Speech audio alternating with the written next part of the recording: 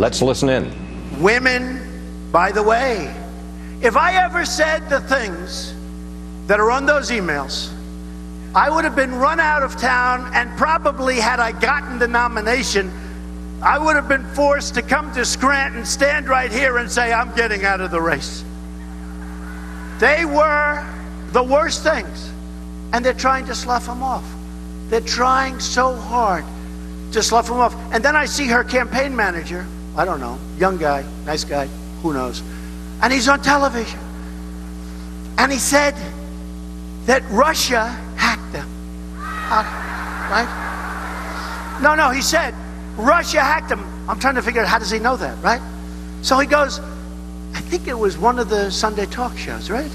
And he goes, Russia hacked them. And then he goes like, I said, how does he know? He didn't really know, but he said Russia hacked them. And then he said, Trump. Yeah, Trump. I'm sitting there watching, I'm saying, what did I do? What did I do? What did I do? Right? Trump. I wish I had that power. Man, that would be power. So he talks about Russia's hacking. The only thing he didn't say is what was on the emails was a horror. That's what the problem is. What was on the emails was a horror. But I'll never forget it. I'm sitting, I'm watching, falling asleep. He's a boring guy. And he said Russia with emails. Probably it was China or somebody else. Might be a 400-pound person sitting in bed. Okay? Might be. Some of the greatest hackers of all time. But he said Russia. And then he said Trump. And it reminded me of John Lovitz. You ever see The Liar? John Lovitz, right? In Saturday Night Live.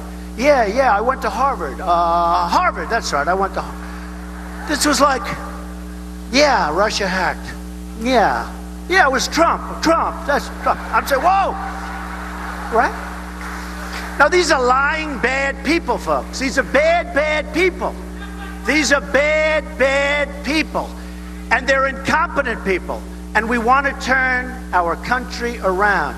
We want to make great trade deals. We want to have strong borders. We want to have the wall. We want the wall. We're going to have the wall. Because we're going to stop drugs from pouring into our country and people from pouring into our country. We want the wall.